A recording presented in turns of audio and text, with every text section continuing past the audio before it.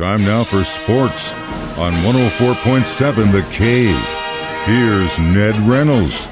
Mike, the intern, Ned Reynolds. It's Monday, and the Kansas City Chiefs are Super Bowl champions again. Your thoughts, sir? Well, I think they are now bordering on, if not officially claimed as a dynasty. It's a very good football team, and best player in the land was the one who guided them to that victory, 25-22 in overtime. Really a very exciting game. I'm not going to go so far as to say it was well played because there were some anxious moments in the game and some loose play. But the fact of the matter remains that Kansas City, in my opinion, had the better team. I don't think there's any question about it. Even behind 1916, I think they had what it takes to be able to get a win.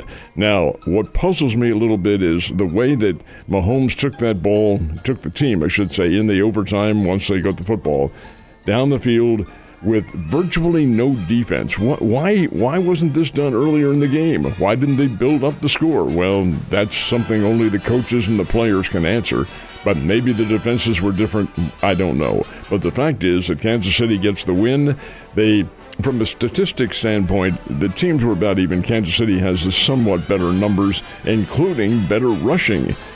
Here you have Christian McCaffrey, arguably the best runner in the game, held to under 100 yards, and some solid defense by Kansas City, and that's really what won it for them. Kansas City's defense blocked San Francisco almost at every turn. Brock Purdy was harassed in the backfield. I think he was sacked once and hurried about 4 or 5 times.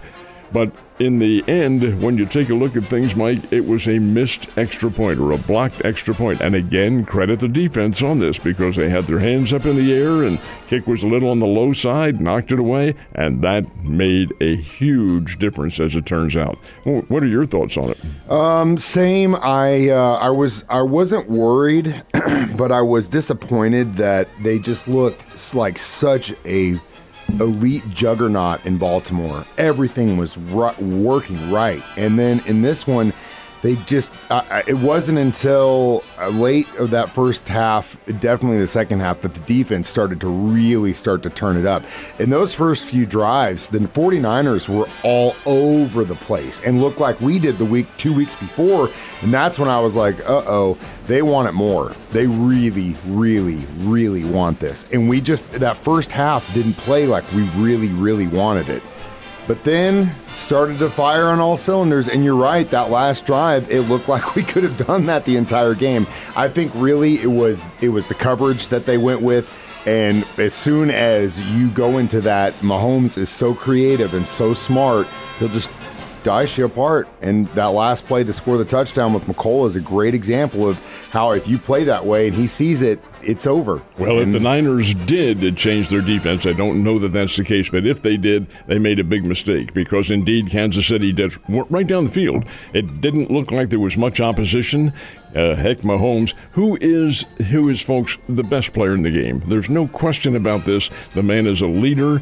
He knows he wants to win, and I'm not so sure, Mike, that you're incorrect on that. I think maybe the 49ers did want that game more, but the 49ers do not have, when it comes down to the boiling point, I think the overall talent. Now, that's not to say that given a few breaks they can't win, because they did, but the fact is that when you take the game and you boil it all down to a few points, because that's when you're playing pro football or any pro sport for that matter, that's where it's going to be decided. Those little microscopic incidents like, a missed extra point. Well, it's 1 point. It's not going to make any difference. Au contraire, it did, and I think we saw that come to the fore, and that's why I was really interested in this ball game. Was I ever worried about the Chiefs? You bet your life I was. When they were down 19-16 and not moving the ball very well, I thought, we've got some problems here. But again, in the long run, you've got Butker, and you have the makings of a very good team. Now, having said all that, hey, celebrate, have your big parades and all that sort of thing. They know exactly what it's like. What are you going to do for me next year when you probably don't have Chris Jones in there? You know, that's one of the great things that our quarterback said as soon as they got a mic in front of them was, we're not done. we're not done. He's already thinking about this next season. Already. He may be. I love it. That may be, but you'll also hear that repeated every time. Hey, we'll be back. We'll be back. We're not done. We'll see. We're not done, baby. I'm proud of them. They overcame adversity. There were so many different one plays that it could have gone any way. If the 49ers continued that drive, ran out the clock, game over. There were so many different variables that just, thank God for the Kansas City Chiefs, my guy. They didn't have the leader. They didn't have the leader. The Chiefs do have the leader out there on the field. Makes a huge difference. Makes all the difference, and I'm sure this won't be the last time we see Purdy. The Chiefs, once again, champions of the Super Bowl. It's even sweeter that we did it inside of the Las Vegas Raiders' home locker room and in their home stadium. It makes me even happier that this whole thing went down. But, yeah, it's over. Now we can rest for a little bit. Almost 62,000 is what the crowd was, which is, of course, a full house at Allegiant Field. But, yeah, it's a very good win for Kansas City, an important win for them, too, because I think it establishes them now as a dynasty. You have Patrick Mahomes, who's still, heck, in late 20s now, leading the team. Got a long way before he's ready to hang things up. And the way Kansas City plays with the Andy Reid wide open, hell for leather offense sometimes, and then a controlled offense. It was a very good and substantial win for Kansas City, even though it was overtime, 25-22.